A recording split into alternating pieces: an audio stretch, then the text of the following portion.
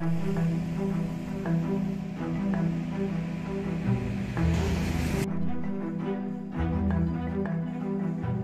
berapa?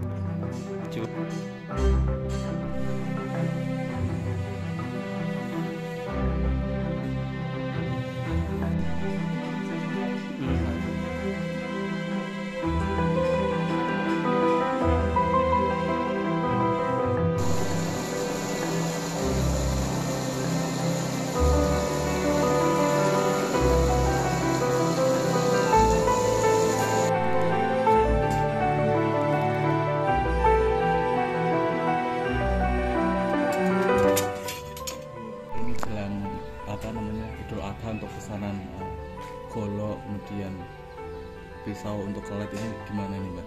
Ya kita rame Mas, soalnya mungkin hari raya, hari kurban. Biasanya ini ki rame, langganannya ya akeh, yang beli, yang servis ya akeh. Jadi akeh kabeh nggak kayak termas aku. Tenaganya tenaga senggel soalnya Mas.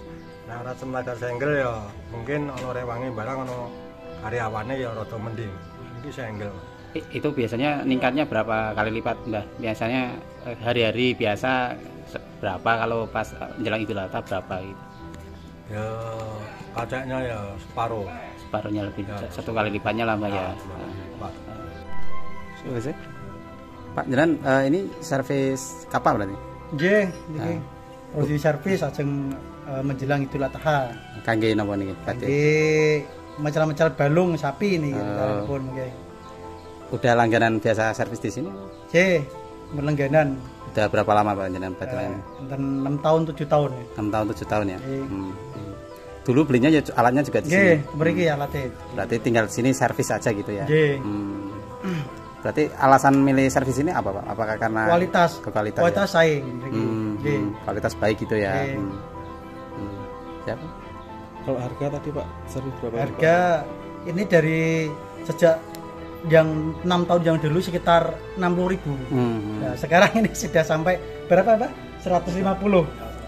Nah, ini perlu servisnya cuma 20.000. Biasanya jadi servisnya pas butuh aja gitu ya? Iya. Setahun sekali atau setahun berapa kali? Ini sudah 5 tahun sekali. 5 tahun baru diservis. Karena kualitasnya baik. Oke. Jaran. Asmane berapa? Kula Fatur Rahman. Jangan lupa follow, like, dan subscribe sosial media Tribun Jateng.